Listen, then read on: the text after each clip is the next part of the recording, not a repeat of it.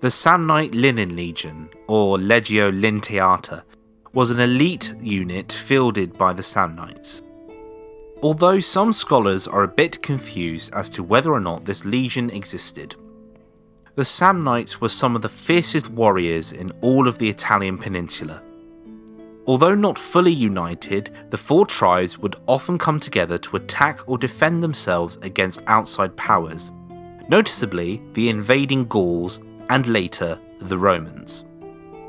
As a result of basically being surrounded by hostile nations, the Samnites took war extremely seriously. Those that could afford the higher quality of armour would join the army, whilst those that couldn't stayed home on the farms. Now, rather surprisingly, the Samnites had an elite unit of soldiers. According to Titus Livius, quote, "The Samnites readied themselves for war with great commitments and abundance of shining armours," end quote. Those that were joining the elite unit, known as the LegionSamnite, would swear sacred oaths. The Samnites would call upon their gods to convince the best of the best to join the Lentiata. Those that refuse the call to arms, according to Titus Livius again, would be subjected to Jupiter's curse.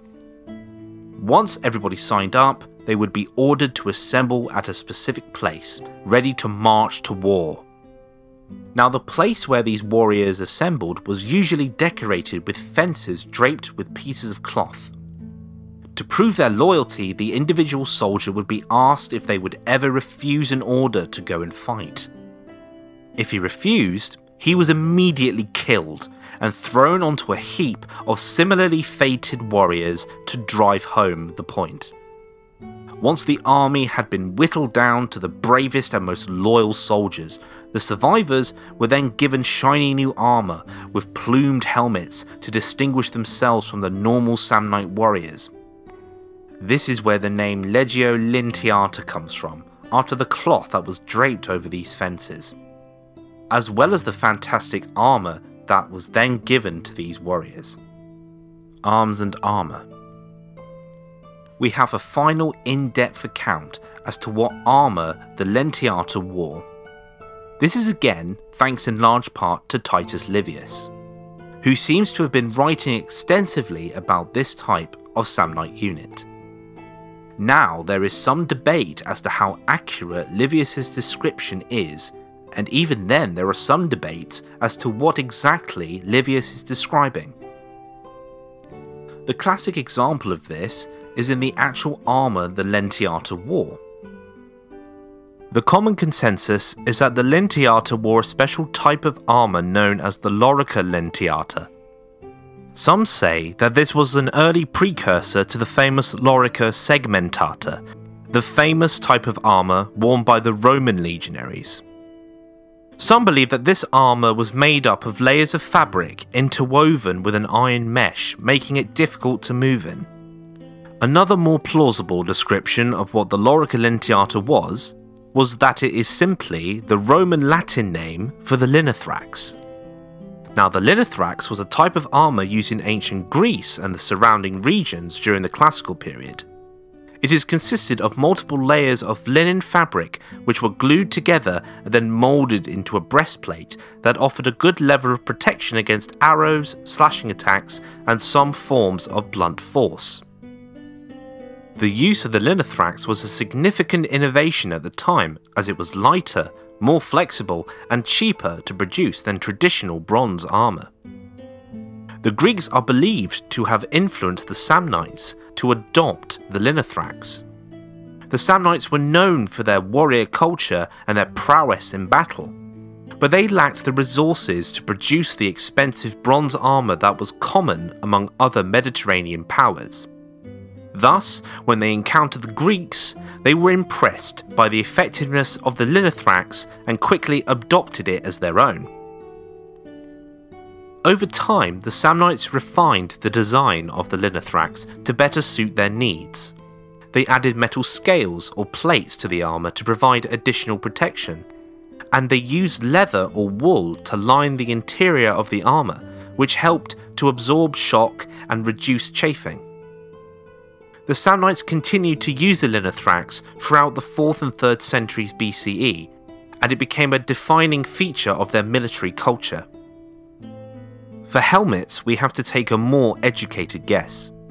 We know that the helmet of choice for most Samnites was the Greek Attic helmet. The Attic helmet was a type of ancient Greek helmet that was popular during the classical period. It was named after Attica, the region in Greece where it was first used. The helmet featured a wide brim that provided excellent protection for the wearer's neck and cheeks, as well as a sloping top that protected the head from direct blows. The helmet's design also allowed for good ventilation, which prevented the wearer from overheating in battle. The Samnites were known for their warrior culture and their preference for light and flexible armour. They adopted the Attic helmet because it offered good protection while also being relatively lightweight and easy to move in. The helmet was also relatively simple to produce, which made it a practical choice for people who lacked the resources to produce more ornate or complex armour. The Samnites made some modifications to the Attic helmet to better suit their needs. They added cheek guards to provide additional protection, and they extended the neck guard to provide more coverage for the back of the head. They also sometimes decorated the helmets with feathers or other ornaments to distinguish themselves in battle. The Samnites continued to use the Attic helmet throughout the 4th and 3rd centuries BCE, and it became a defining feature for their military culture. We do know that the Lintiata often decorated their helms with elaborate plumes. These plumes distinguished themselves from the other Samnite warriors, who more often than not decorated their helmets with just feathers. Another Greek element that the Samnites wore were greaves. Greek greaves were a type of leg armour worn by the ancient Greek warriors during the classical period. They were made of bronze or other metals and were designed to protect the shins from injury in battle. The greaves were typically fitted to the lower leg and were held in place with straps or other fastenings. The Samnites adopted Greek greaves because they offered good protection for the shins while also being relatively lightweight and easy to move in. The Samnites also made modifications to the greaves to better suit their needs. They often used only one greave on their attacking leg, as this leg was more likely to be exposed to attacks from the opponent. By only wearing one greave, the Samnites were able to minimise the weight and restriction of movement while still receiving some protection. Overall, the Samnites' adoption of the Greek greaves and their modifications to their use helped to make them a formidable fighting force in ancient Italy. In terms of shields, there seems to be a description of the type of shield that the Lintiata used, which is both at the same time descriptive but also incredibly vague about which shields this group of warriors used. Quote, "The upper part larger than the rest to protect the chest and shoulders and horizontal at the very top. The lower section is more pointed to facilitate freedom of motion." End quote. Now first of all, this is terrible grammar, so it is a very direct translation. However, I think we can roughly piece the fragments together and come to the conclusion that the Legio Lintiata used the oblong scutum. The Samnite oblong scutum was a type of shield used by the Samnites during the 4th and 3rd centuries BCE. The shield was rectangular with a curved top and bottom that allowed the user to deflect incoming blows. The shield was typically made of wood and covered in leather, which provided good protection against arrows and other ranged weapons. The Samnite oblong scutum was distinctive in its size and shape. It was larger than many other shields used in ancient warfare, measuring roughly 1.2 meters in length and 60 centimeters in width. The oblong shape of the shield was also unique, as it allowed the user to cover more of their body than a round or oval shaped shield would. The curved top and bottom of the shield also provided additional coverage to the user's head and legs. The Samnites often decorated their shields with elaborate designs, such as images of animals, gods, or other symbols of their culture. These decorations served both practical and symbolic purposes. On a practical level, they helped to identify the shield's owner during battle. Symbolically, they helped to reinforce the warrior ethos of the Samnites and inspire fear in their opponents.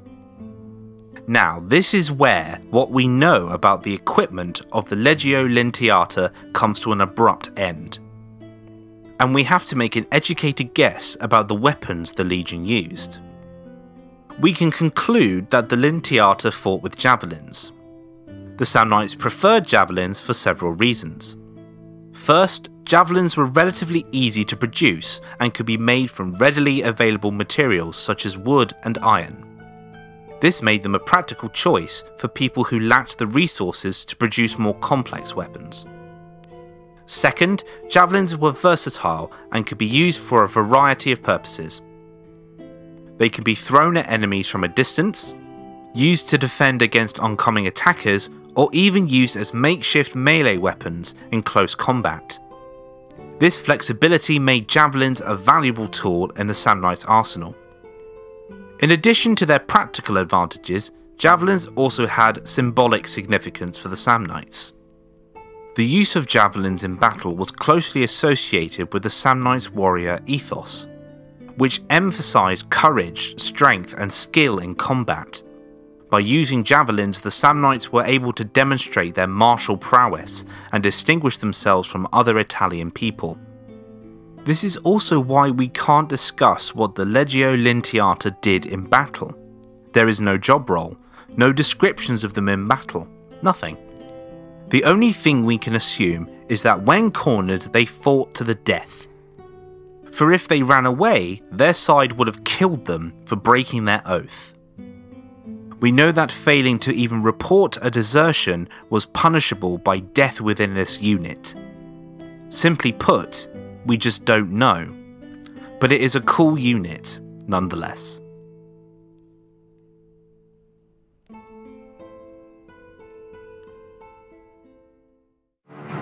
Thank you for watching and listening to our videos. Be sure to like, comment and subscribe if you've enjoyed. Or if you really like the channel, consider supporting us on Patreon. There, for as little as $1 a month, you'll gain access to an ever-expanding variety of exclusive Ancient History Guide content not found anywhere else online. All donations go directly back into the channel, helping us on our campaign to conquer YouTube. All sources are listed and linked in the description below. I've been the Ancient History Guy, and as always, I'll be seeing you later.